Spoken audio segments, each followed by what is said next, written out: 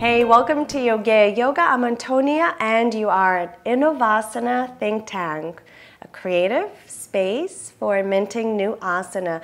We're going to go into a Krishna-like pose, which is a standing pose, and we're going to add an extra creative spin to it. So let's come standing.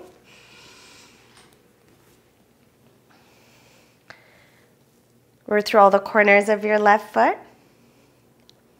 Wrap your right knee around your left and sit into your left leg.